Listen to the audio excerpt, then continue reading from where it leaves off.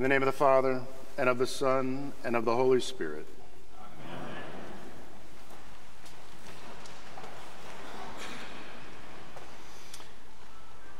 Dear siblings in Christ, as we gather here today within the walls of St. Mark's Cathedral, in our very special place on this earth in the city of Minneapolis, the state of Minnesota, we hear a profound message from Matthew.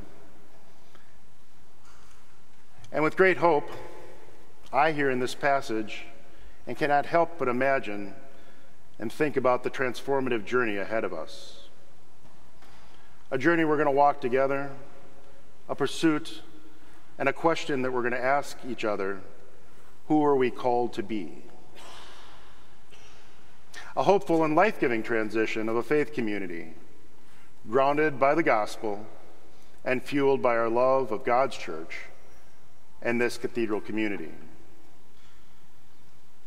The journey together will discover the scripture, the treasures within it, the actions and words of Jesus Christ, sometimes in hidden messages that need to be unpacked, and sometimes not, and applying them to our lives together as we look to the future and this beloved community that is called our cathedral. In the gospel today, we witness a pivotal moment in Jesus' life where he reveals his upcoming suffering, death, and resurrection. And in hearing this, his very good friend Peter is legitimately scared. And his response reflects his fragile humanity. Let's avoid suffering and pain and profound loss. I do not want to lose my good friend. Jesus lovingly, but quite directly, corrects Peter, teaching him that embracing the cross is essential discipleship, and in doing so, all shall be well. Not without challenge, not without pain, but it shall be well. St. Mark stands at this moment of change.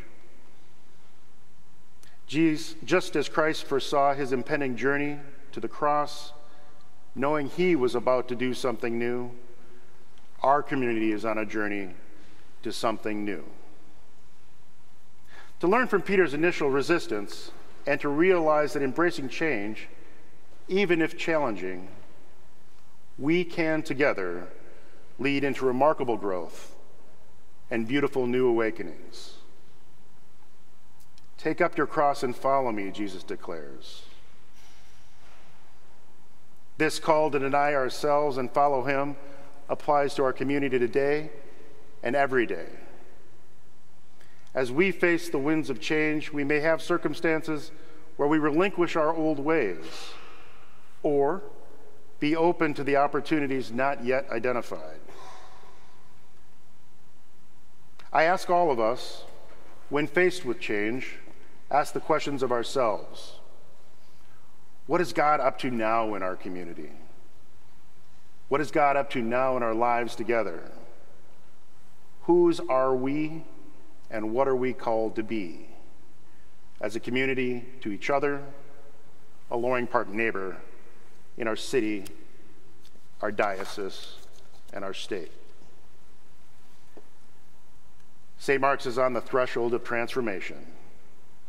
Just as the disciples lived, lives were forever changed by their commitment to Christ, our future is shaped by how we answer this call in this season of change.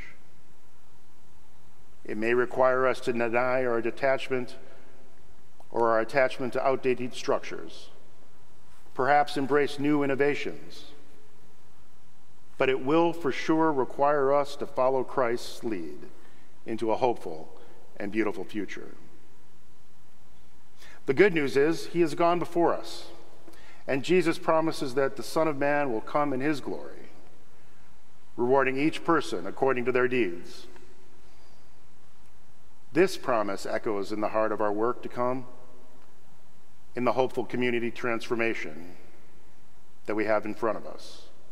Our efforts together, our sacrifices, how we care for each other, and our commitment to God's church will not go unnoticed. During the Cathedral of St. Mark's transition, we must cling to that promise. Just as Jesus' glory was revealed after his suffering, so too shall our cathedral's renewed spirit and purpose shine forth. The hard work we invest in this transformation will yield in a glorious harvest, and the seeds of change we plant today will bloom and build on the foundation of an already vibrant, flourishing, and beautiful community of faith. In this pivotal moment, let us envision St. Mark's as a beacon of hope in God's world, in Minneapolis, and in this beautiful state of Minnesota, and always in each other's lives. Just as Christ promised of his coming in glory fueled the disciples' resolve, Christ-centered, so too must our cathedral embrace a hopeful vision of transition, an inspired journey.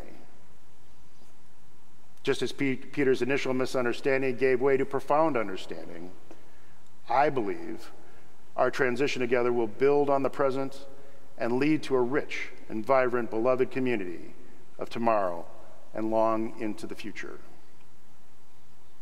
My friends, no matter how challenging, how painful, or whatever the struggle, remember that our journey is for us to walk, but is not about us. Our transformation reflects our ability to seek the gospel's power to transform lives. And it's about sharing the hope of Christ with each other and with those around us. More good news. That's the cathedral I know. We have all the tools to do what we need to do today, tomorrow, and in the future.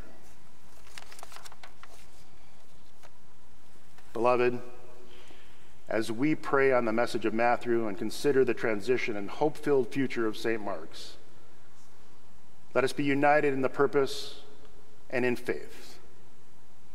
The cross reminds us of the sacrifice that lead to resurrection. The call to deny self echoes in the pursuit of transformation.